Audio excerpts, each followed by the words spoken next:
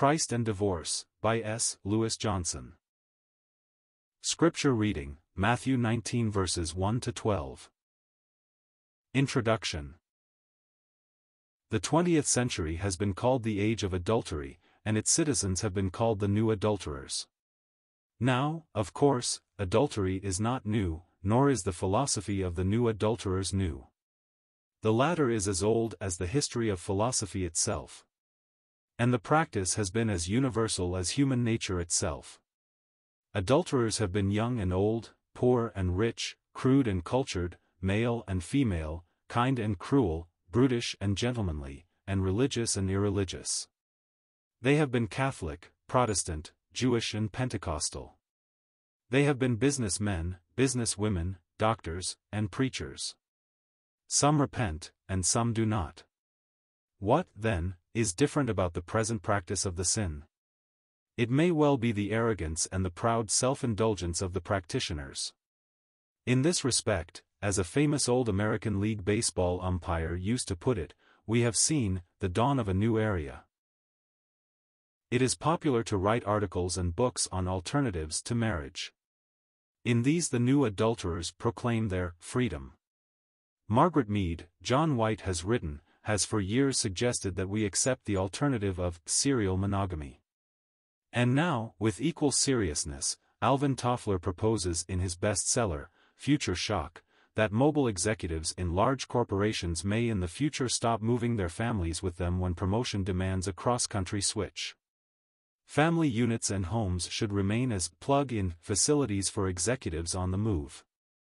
Instead of finding him a suitable house, the company should find him a suitably matched house-family unit facility, with similar wife and children to the old unit he just unplugged from. 1.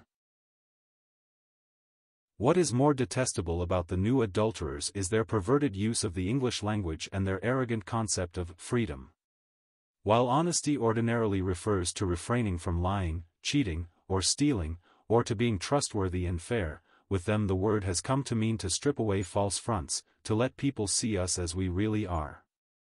That's not too bad, but when this becomes a cover for selfishness, crudeness, and immorality, that is another matter.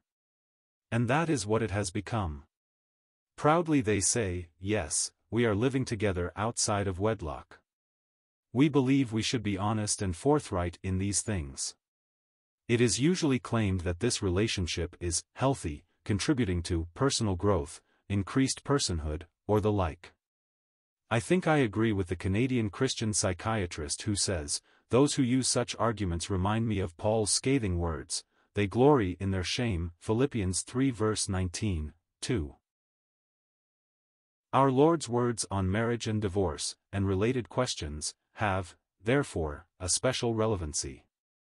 The things that he says about the matter, if pondered and followed, would go a long way toward improving the quality of life in this confused society. The occasion of his teaching on marriage and divorce in the Gospel of Matthew was the enmity of the Pharisees, who sought to cause him to stumble as he engaged in his Perean ministry. There was a continuing dispute among the Jews over what Moses had taught concerning the problem of divorce. The text at issue was Deuteronomy 24 verses 1 to 4, and the point at issue was the meaning of the phrase, some uncleanness in her, v. 1. According to one well-known lexical authority, the expression means probably, indecency, improper behavior. 3. That does not help much, and it is not surprising that the school of Shammai took the reference to mean unchastity or adultery, while the school of Hillel, the broad brethren, took it to refer to insignificant wifely failures. According to Hillel and his followers, a bill of divorcement could be written for such flimsy reasons as serving her husband burnt food, or for talking so loud that the neighbors could hear her. From the 10th verse it might be argued that the disciples favored this broader interpretation. It is obvious that the question put to the Lord would, indeed, put him on the horns of a dilemma, that is, if he were a politician seeking to please all his constituency. It is possible that the recent divorce of Antipas and his marriage to Philip's wife complicated the matter, for his answer might have political repercussions, just as the Baptist had discovered. The passage that we now study, then, is one with great ethical significance. In a simpler society, no doubt most of the questions that developed found answers in our Lord's and Paul's words, cf 1 Corinthians 7 verses 10 to 16. In ours, due to the complicated tangles into which men get by the laxity of modern society, there are many situations concerning which Scripture does not seem to speak directly. That makes decisions difficult, but Scripture is sufficient for life, and we must, then, be willing to infer solutions from the principles unfolded in the Word. The setting for the teaching on divorce. Having left Galilee, the Lord Jesus journeys to the Judean district east of the Jordan. He continues his healing ministry, still affirming thereby the messianic office that was his. In this part of the land the Pharisees come to him with their question. The question of the Pharisees. The Pharisees had evil intent in posing the question, as the words, testing him, indicate, cf 3. Their question was designed to make him declare himself, and they thought that any answer would cause him to lose part of his following. Their question is it lawful for a man to put away his wife for every cause? And the Lord's answer is not immediately or directly answered. I think, however, that Tasker has hit upon the sense of the answer. He says, the subsequent narrative implies that in effect the answer of Jesus is, if you mean for any cause, my answer is yes, if you mean for every cause, my answer is no. First, he reminds them of the truth known to every reader of Scripture that the purpose of the creation of two sexes was that the solidarity, the continuance and the happiness of the human race might have as its foundation the physical union of man and woman. Such union is an essential part of the Creator's plan, and attempts to thwart it, either by indulging in promiscuous sexual intercourse, or by asceticism and enforced celibacy, or by unnatural vice, or by attempts to break up marriages where the unity that God has in mind is being realized, are all contrary to the divine will. 6:4. Their question is based upon the passage in Deuteronomy 24 verses 1 to 4, and essentially, then, they are asking what he thinks the words, some uncleanness in her, v1, mean. The answer of the Lord. There are several things that we must notice in his answer. In the first place, it is clear that our Lord has complete confidence in the historicity and relevancy of the Genesis record. For him that record is the infallible and inerrant Word of God. In fact, as many Bible students have noticed, the Lord's use of Genesis 2 verses 23 to 24 here indicates that for him the whole of the written Old Testament is the Word of God. The citation of Genesis 2 verse 24 in verse 5 is said to have been spoken by the one who made them at the beginning, that is, by God. Notice the wording of verses 4 and 5 carefully. Have ye not read that he who made them at the beginning, made them male and female, and said, for this cause shall a man leave father and mother, and shall cleave to his wife, and they two shall be one flesh. The one who made them at the beginning is he who said the following words. Now, when one turns to the Old Testament and reads Genesis 2 verse 24, it becomes clear that the one who spoke the words was not God directly, but Moses. What, then, is our Lord's reasoning? Anything that Moses wrote God may be said to have written. In other words, for our Lord the words of the Old Testament are the words of God. It is no wonder that he accepted the Old Testament as the inerrant Word of God. Incidentally, this attitude toward the Old Testament finds many other examples in the New Testament use of the Old Testament, cf. Hebrews 1 verse 15 with Psalm 2 verse 7, 2 Samuel 7 verse 14, Hebrews 1 verse 6 with Deuteronomy 32 verse 43, LXX, Hebrews 1 verse 7 with Psalm 104 verse 4, Hebrews 1 verses 8 to 9 with Psalms 45 verses 6 to 7, etc. He would have agreed with Augustine's words, which he put into the mouth of God, indeed, O man, what my scripture says, I say 5 and I think I can hear him in praise and worship of the Father saying, and now, O Lord God, thou art God, and thy words are true, cf 2 Samuel 7 verse 28. Second, our Lord, then, confirmed the Genesis record, and in the following words of explanation he confirmed the teaching of that record on marriage and divorce. From Genesis he makes the point that marriage is received by man from God. It is a divine institution. In fact, God officiated at the first wedding ceremony. The union between man and the woman is a purposeful one, having as its goals the abolishing of isolation. It is not good for the man to be alone, Genesis 2 verse 18, as well as the propagation of the race. It is clear, too, that God intended the relation to be a monogamous one, cf. Genesis 2 verse 24, one flesh. And finally, Genesis points to the permanence of the relationship, for the word cleave suggests, as someone has put it, the adhesiveness of intimacy. The Greek word means literally to glue or cement together. Erasmus rendered it by agglutinabator. Thus, the indissoluble character of marriage is the ideal set before the reader.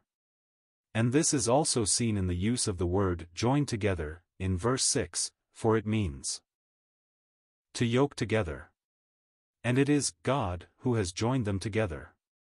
In other words, marriages are made in heaven, and they are made for permanence. So then, our Lord's words confirm and accent the Genesis account. Marriage is a permanent, divine institution.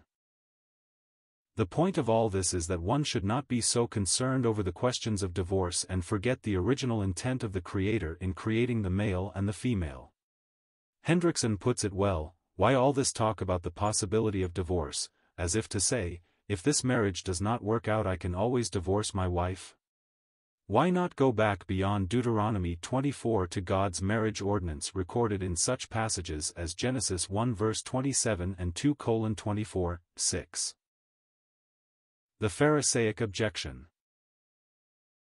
It is clear that the Pharisees understand that the Lord is making a case for an ideal, namely, that marriage is a permanent, monogamous, purposeful relationship. Thus, they ask a supplementary question. Why did Moses then command to give a writing of divorcement, and to put her away? In other words, they infer that, if his analysis is correct, then Moses was guilty of an infringement of the original intention of God in permitting divorce. And, of course, since this could not be so, it is plain that this self-anointed Messiah is really arguing contrary to the word of God. In plain words they say, you're contradicting Moses. The pointed correction of the Lord. The Mosaic permission, 19:8. On the contrary, Jesus says, Moses, because of the hardness of your hearts, permitted you to put away your wives, but from the beginning it was not so, verse 8. The divine institution of marriage involved an indissoluble union, a union until death parts the two parties, according to the original purpose of God. Actually, Moses' words are designed to uphold the divine intention. Many marriages at the time he wrote were not fulfilling the divine aim, and the Mosaic injunction was designed to bring the ideal nearer to practical realization. Polygamy had been common, and men had thought it a light matter to obtain a divorce. Any reason might do, it seemed. Thus was the natural outgrowth of the wickedness of man's heart. Thus, the unions were not realized in the sense intended and, in fact, marriage had become too easy, since divorce was easy. Thus Moses' words really strengthened the practice of marriage. In fact, the Pharisees were far more interested in the concession of Deuteronomy 24 verses 1-4 than in the divine institution of Genesis 1 verse 27 and 2:24. So, the Lord points back to the original intention again. We must note carefully the word, permitted, verse 8. That is, divorce was tolerated by the Mosaic law. Now, it is plain that by the use of the word, permitted, that the thing tolerated was not intrinsically right. Divorce, even in the words of Moses that permitted it, is seen as intrinsically wrong. Moses does not abandon the sense of Genesis. If divorce was right, one would expect to see it commanded. It is not, it is permitted. Moses permitted divorce because, with reference to, of the hardness of your heart. Even the divine permission is not the ideal. It is a concession to the wickedness of the human heart, which often made and makes life intolerable to an offended marriage partner. In such cases relief is granted to the offended party. Cf. Genesis 3 verses 1 to 24. It should be noted, before we pass on, that Moses does not obligate the offended party to seek a divorce. It is not commanded. It is only permitted, or tolerated. The Messianic Precept, 19:9. The Lord goes on to say, "And I say unto you, whosoever shall put away his wife, except it be for fornication, and shall marry another, committeth adultery, and whosoever marrieth her who is put away doth commit adultery." It is plain from these words that the Lord puts himself on the side of the stricter Shammai school. Divorce is permitted if there is fornication. And the converse is true, namely, that to divorce when there is not fornication is sin. The famous exceptive clause, "except it be for fornication," is surely genuine here, and in 532. That it is omitted in Mark and Luke is of no consequence so far as its genuineness here is concerned. All the truth on a subject is not necessarily found in every passage in which the subject is discussed. Marital unfaithfulness is an attack on the very nature of the marriage bond, and it is grounds for divorce, in fact, the only ground that our Lord ever mentioned, cf. 1 Corinthians 7 verses 10 to 16. What is the meaning of fornication? The word is a very broad term, broader than adultery. The latter term has to do with illicit fornication involving married persons. The former term refers to the sexual act, and its significance is found in the context in which it is used. Here it clearly refers to the unfaithfulness of a wife, that is, to adultery. It has sometimes been said that the word refers to unfaithfulness during the period of betrothal. If so, then the Lord would not be permitting any grounds for divorce. But the passage rests upon the Old Testament passage in Deuteronomy 24, and there the subject has to do with the marriage relationship clearly. The same fact militates against the view that the Lord is referring to the marriage of two near relatives, cf. Leviticus 18 verses 6 to 8, or marriage within the prohibited Levitical degrees. Why, then, would Moses warn that, if divorce took place, and the wife was subsequently remarried to another, the original husband could not take her again to be his wife? That would be totally superfluous, if marriage within the prohibited degrees was in mind. The Pharisees are defeated, and by an appeal to the one they had sought to cite against him, that is, Moses. They disappear from the scene, but questions still remain. Modern questions concerning divorce. What about incompatibility? It is clear that incompatibility, whatever that means, is not a biblical ground for divorce. What about remarriage? Does our Lord say anything about remarriage? No, he does not, but the implication of the text is that, if the divorce is a legitimate one, for fornication, then remarriage is permitted, cf. 19:9. What about the influence of the regeneration of unbelievers and divorce? Little is said that would touch this. One must admit that we can only grope for a solution to this question. I am inclined to think that God forgives the guilt of an unbiblical divorce, but that does not necessarily wipe the past consequences clean. We often must suffer physically for sins of the body, although the guilt of the sin has been forgiven through the atonement of Christ. The paragraph on celibacy. The strict words of our Lord had evidently come as a surprise to the disciples, and they say, if such is the case of a man with respect to his wife, it is better not to marry, verse 10. In other words, if we can divorce only on the grounds of adultery, it is not expedient to marry. Their reply is totally selfish. Point 7. The Lord replies that the celibacy they suggest is something that is given by God. Other commentators suggest that the given refers to the divine institution of marriage, that is, a man cannot live up to that ideal without divine enablement. That is, of course, true, but the statement of verse 11 probably refers to the immediately preceding words, rather than to the earlier part of the chapter. Point 8. The section closes with 3 examples of abstinence from the married state. There are individuals who are not to marry. That state is theirs by divine providence or by divine guidance. It is an admirable state. In fact, Paul appears to speak of it as better, although marriage is good and honorable, and, we might add, the normal state, cf 1 Corinthians 7 verses 1-40. Rome's error consists in erecting a rule for all upon the gift for some. Conclusion. Our Lord's words, then, are a compellingly impressive treatment of the inviolability of the divine institution of marriage, and they speak with great condemning force to the age of adultery. And they also speak with compelling force and pleading urgency to believers and their spouses, to the end that they may remember the holiness of the relationship into which they have entered. May we give heed to them. 1 John White, Eros Defiled, The Christian in Sexual Sin, Downers Grove, 1977, pages 76-77. 2 Ibid, page 78. 3 Brown, Driver, and Briggs, page 789. For Tasker, pages 179-80. 5 Confessions, 13. 29. 6 Hendrickson, page 174.